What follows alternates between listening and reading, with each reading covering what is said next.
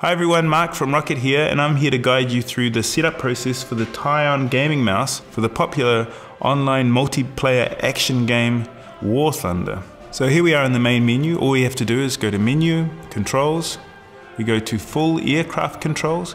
Now we're going to set the Tyon X-Celerator to roll the aircraft. So we're going to set the roll axis. We click on that, go to Edit Axis.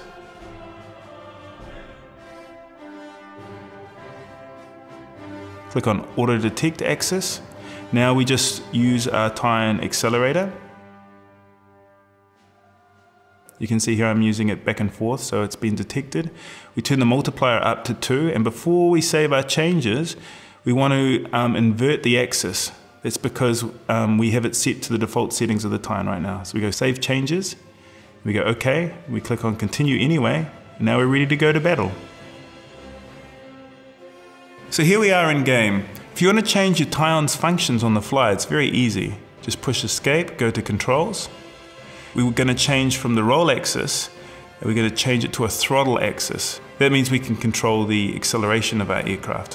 So we click on Throttle Axis, Edit Axis. We're going to Auto Detect Axis. I move the Tyon again. It detects it.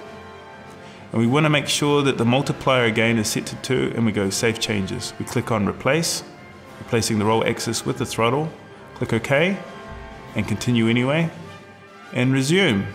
And now you can see in the top left-hand corner that I'm controlling the throttle with the Tyon X-Celerator. So that concludes our tutorial. I hope you have fun with your Tyon and WarThunder. Thanks for your time.